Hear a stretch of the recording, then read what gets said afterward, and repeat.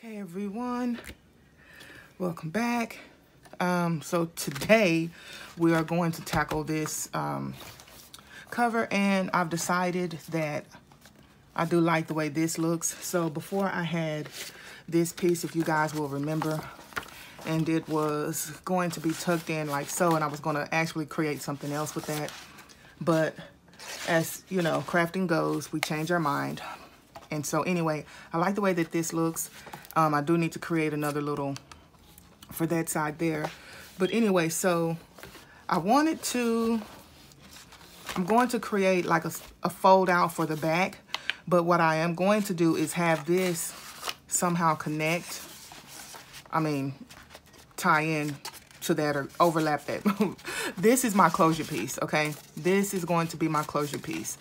And all it is, I took a piece of file folder, cut it in half, not cut it in half, or cut it down the length, and I used this punch that I used before, and this is 2.5 inches wide, and I inserted it in there to both ends, and so that's how I got this piece here, okay?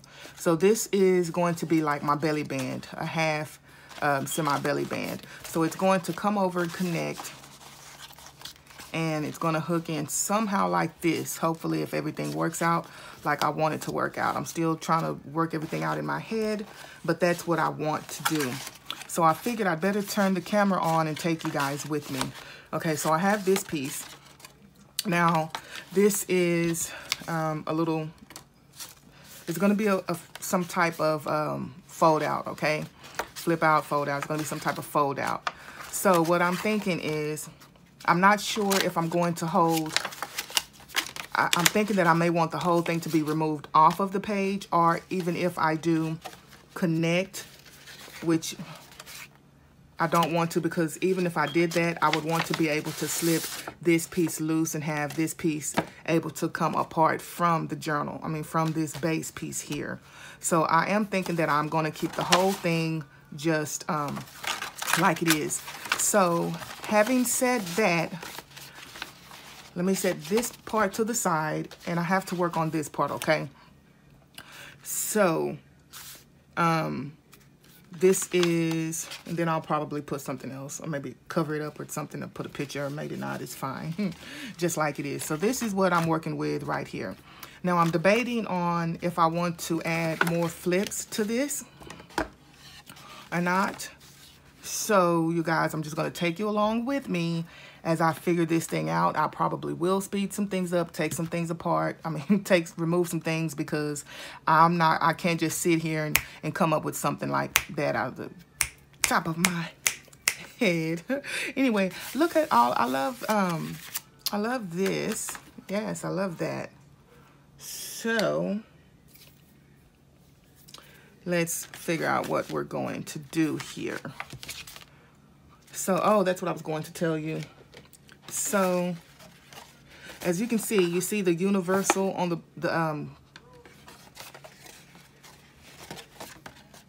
the file folder. Okay, so this is what you would have. This would be a normal file folder, okay? And I do have to do that. Some people are saying why. So all I did was this. I had to use 2 separate file folders, okay? So all this part here is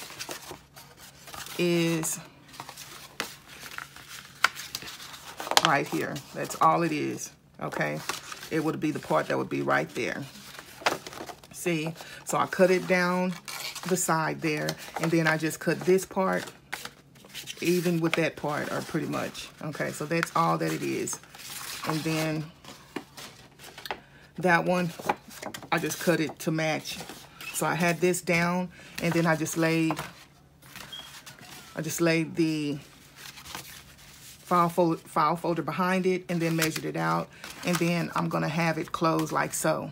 So that's how that one's going to close, and then it'll close like that, okay? So after I have that, now I'm debating on do I want to add more flip outs? Because flip outs are fun, but it does come to a point to where when is enough enough? And some of you will say never, never is enough. And I am playing around with this because there's so much that you can really do with these. So now I've added file folders are sturdy. That's why we like them. And when you, even more sturdy when you add the coffee dye paper to them. But it's also thick. So I'm going to add in, trying to feel, this is either 60 or 110. Whatever it is pretty darn thick. So if I want to do flips on the inside of here, I'm going to use probably this to save a little bit of space like I need. Okay, so before I get started, I'm going to go ahead and ink everything up.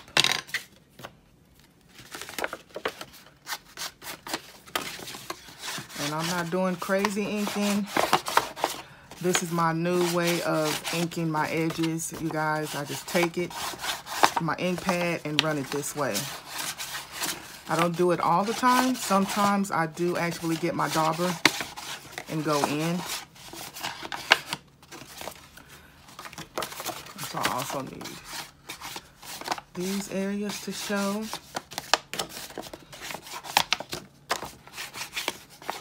Well, if I'm going to take it apart, I'll need all of them to show. So let's go ahead and just do them all.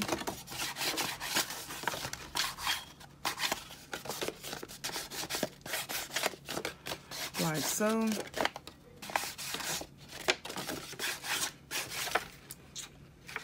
Make sure we hit everything.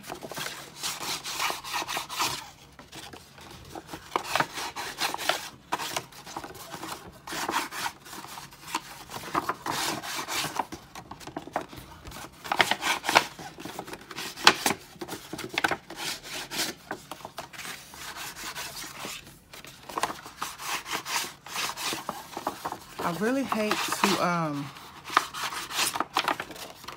I really like the coffee dyeing on that. I wish I had used another file folder.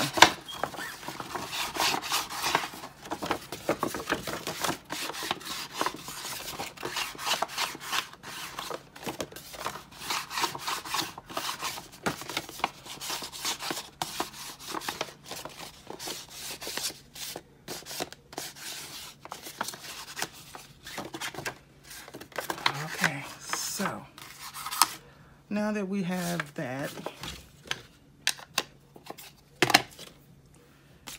set this to the side because this is going to insert this way, right?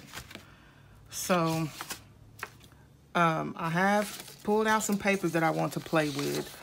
So I know that I'm going to bring the accents in here. So I'm just going to, and then what I'm doing is making sure that everything is going to match up.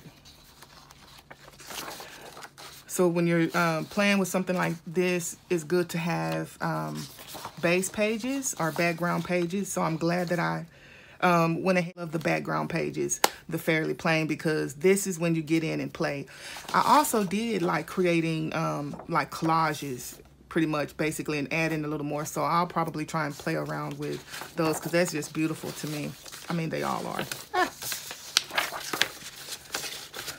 So I think this one I'm probably going to want to do a little more something too. So my base is, I'm going to go ahead and just set this one up. And I wish I had all these cut out, but I don't. So I'm going to take some time and do that right now, you guys. Sorry about that. I'll just fast forward through this part or delete it. So we will now move Big Boy out of the way. And we will see what we are going to create. Okay, how do I want to do this? I think I want to save this. So I want a base page. So I want some kind of contrast, but I don't want too much.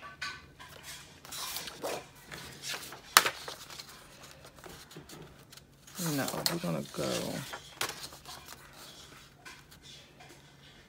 I don't think I like that either. Oh, I like this one. Why am I liking this? I don't know. But then when I look at it on camera, I don't like it anymore. But I'm liking that.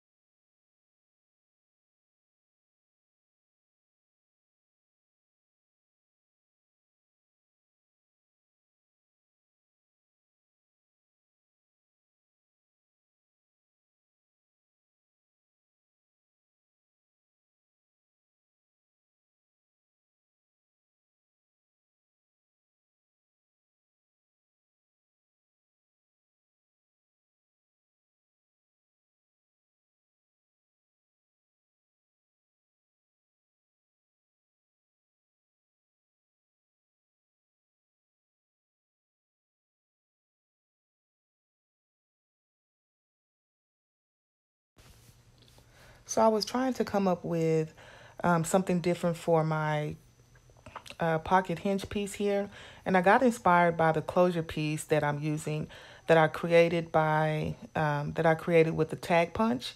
And so I'm going to use that as a visual to create this pocket hinge piece for me. It's something different, and as I was doing that, I thought it would be a good idea to try and make a video of how we can use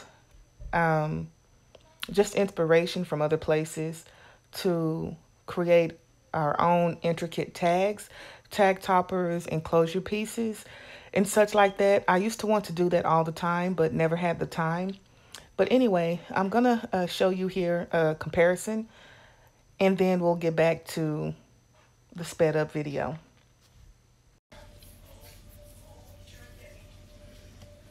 So I really don't want that pocket to be too long. The pocket hinge piece, I guess that's what I am going to call it. So I am going to cut that down a little bit after I ink everything up. I see that. I'm just trying to see where I want to place it, and that's a little bit too long because I do want the tag that I'm going to put behind there to show through, and I think it just adds an extra little bit of interest to your page. Yeah. And I'm trying to figure out how I'm going to close all of it. And so while I'm just letting you guys craft with me, I want to mention now before I forget about it, because I had another issue with YouTube and also my phone. I don't want to get into too much of it because it will be too much negativity, and I do not dwell in negativity. But I am having some issues, and so I'm going to cut the videos up to where they're like less than 25 minutes, and hopefully that'll be better. But also I need to point out, this is old news and I didn't want to speak about it. If you ever see an ad on my channel, I have not monetized my channel.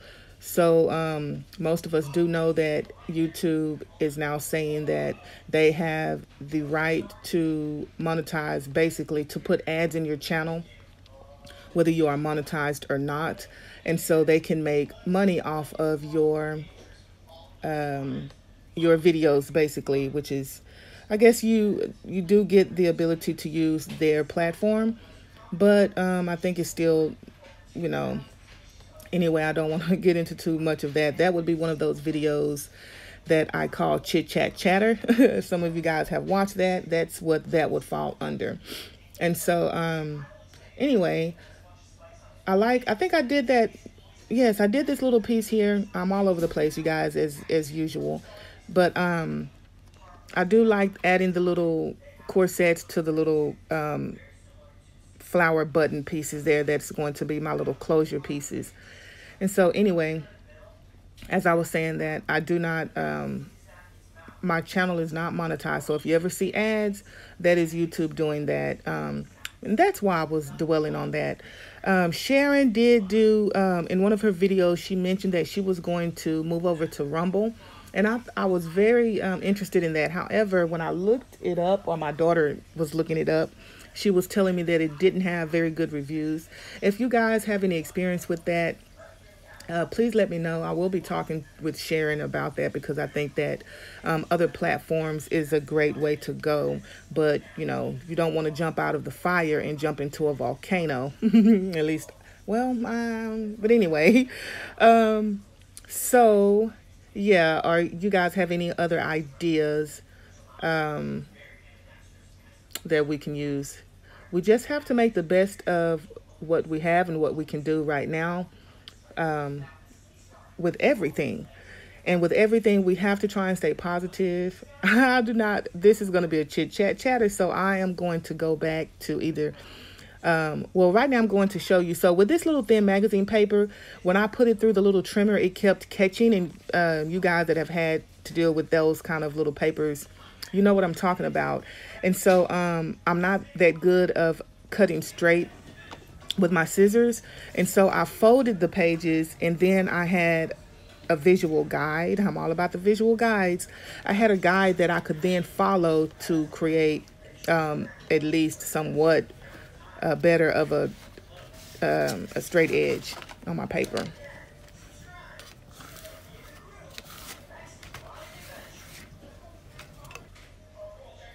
And that was really slow. I don't know why that was slow, but I'm going to leave it as it was. It's really strange.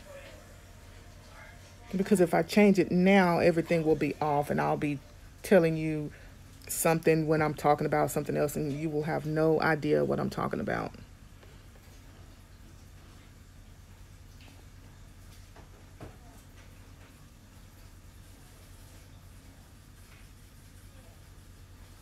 I do want to say this. I do have, you guys know how I do sometimes. I print out so much.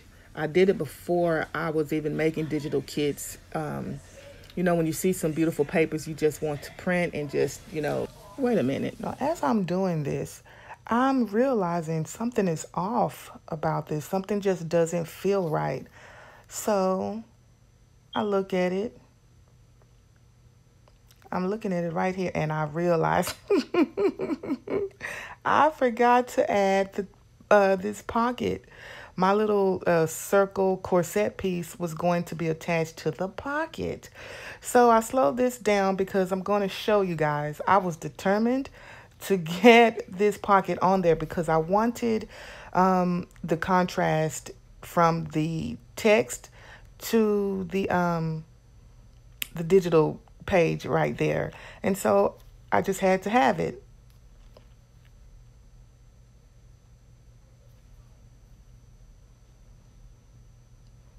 I almost came close to just tearing it apart, punching a hole in there, but then it would be too big of a hole for me to try and repair. And so I remembered I've done this before, and I'm going to show you guys how I fix that.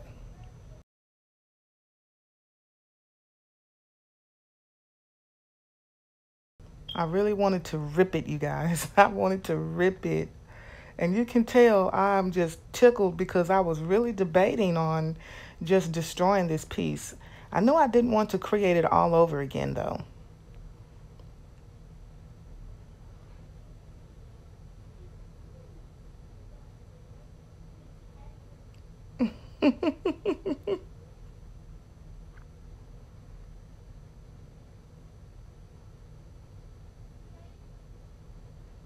I try again. Let's just rip it.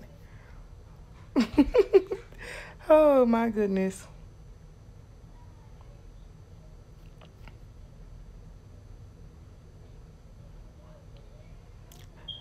Nope, that sucker is tight and it is there.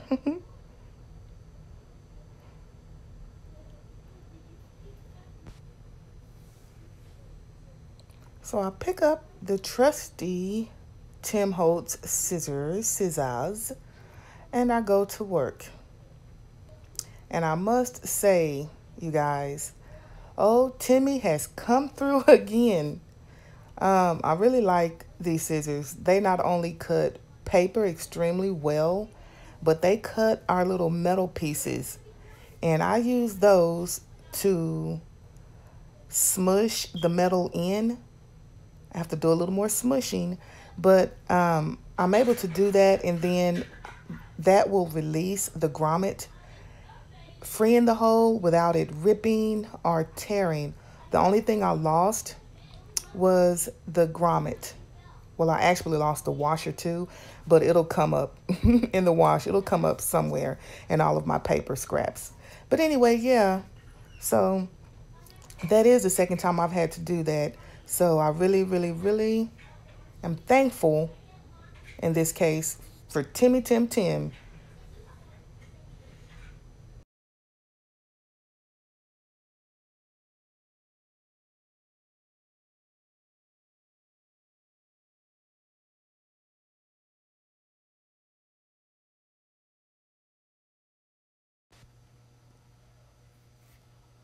So my fix to cover that hole is this little strip of offshoot, and it actually turned out really nice. It added a nice little element to the design of this pocket. All is well that ends well. I'm leaving a little space to create a side pocket there, and just have to glue everything down.